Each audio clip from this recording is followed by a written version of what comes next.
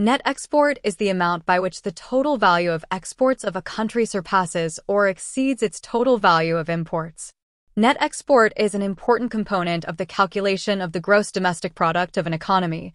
If the total exports have a value that is less than the total value of goods and services imported, then it is considered as a positive value of net exports. Similarly, if the value of exports is less than imports, it is considered to be negative. The positive and negative values of net exports help people witness a trade surplus or a trade deficit in an economy.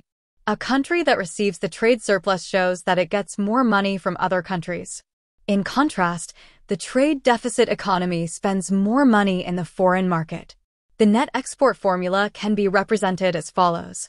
Net exports equals to value of exports minus value of imports, where the value of exports is the money earned by a country from foreign countries by providing goods and services. The value of imports is the money spent by a country by availing goods and services from other countries. Net export serves as an indicator of the economic growth of a country. A high net export amount contributes to the GDP of the nation and also makes the country an attractive destination for conducting business.